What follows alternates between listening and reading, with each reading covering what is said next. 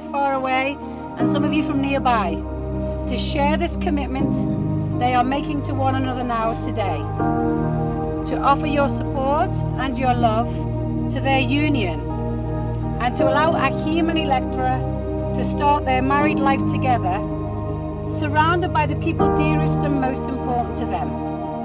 Achim and Electra.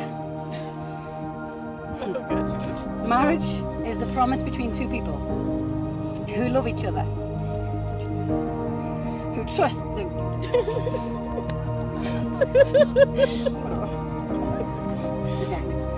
Don't worry.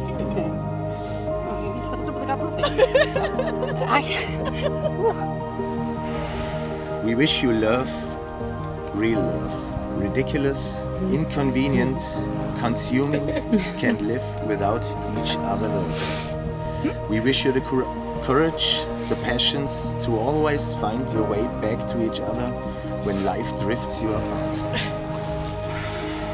We wish you a lifetime of happiness together and a love that grows stronger with every passing day. Be happy and humble and enjoy every moment of your life together.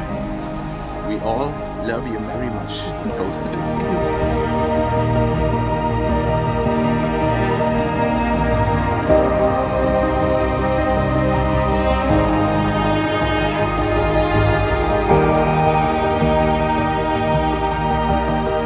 I promise you that I always will drive you crazy. I promise you that I always teasing you. But I also promise you that I always try to make you smile. And last but not least, I promise you that I always love you.